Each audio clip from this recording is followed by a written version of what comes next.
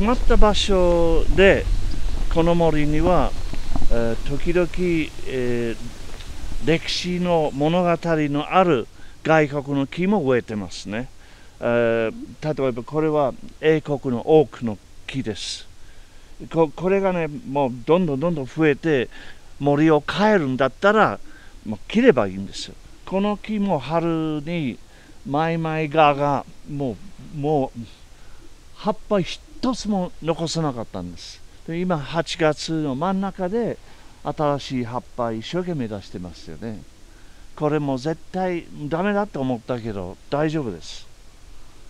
大丈夫です。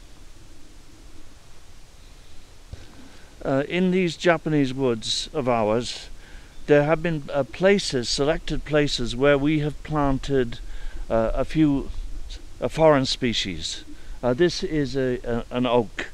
We can tell a lot about the history through the oak tree. But we're not changing the nature of the woods by this. It's just one or two trees in selected areas. But this one was attacked by gypsy moth caterpillars in spring and totally stripped of leaves. But now in middle of August there are young leaves coming back again.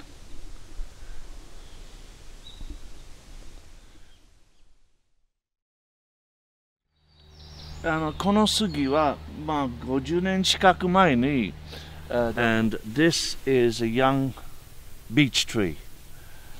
I planted this beech tree in the woods with several others about